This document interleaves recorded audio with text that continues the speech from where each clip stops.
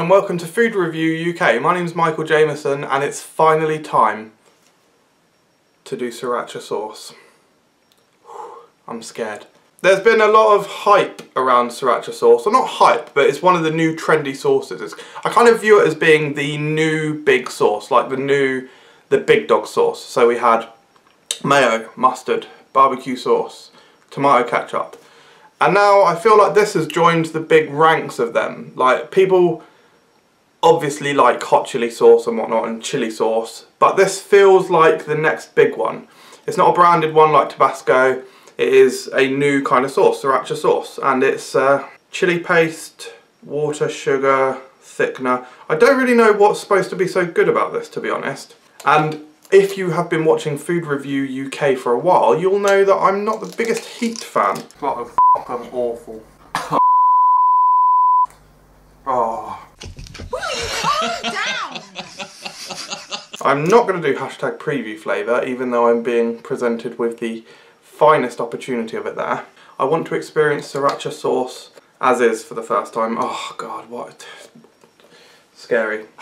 Scary. I wanted to wait until I had a product that I actually worked with, so I've got some leftover KFC barbecue pulled pork rice box. Screw it, I'll try it on its own first. I haven't even got a drink. Am I mad? Right, okay.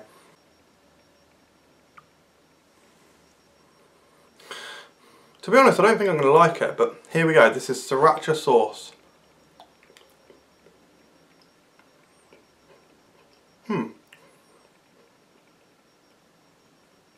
Ooh. Oh, when I swallowed it. It's not that bad. No, it is hot. Don't get me wrong, it is hot. But no, I can kind of, it's quite salty as well. It's kind of salty, sweet, and hot. It's not very vinegary.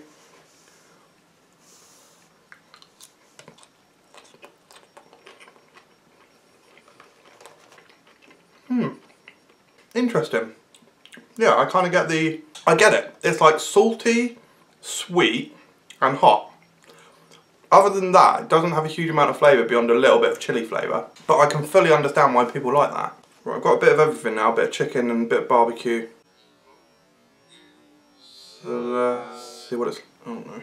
Let's see what it's like with barbecue on. Barbecue sauce.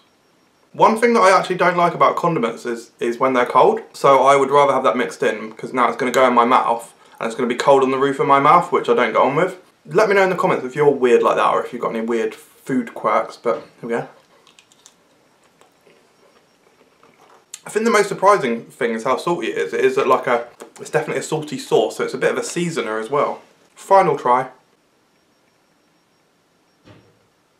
I put quite a lot on there. Here we go. Pretty good. Pretty good indeed. I would go as far as to say that I'm having chicken wraps later this week, and that may get a look in. That may get a look in with mayo.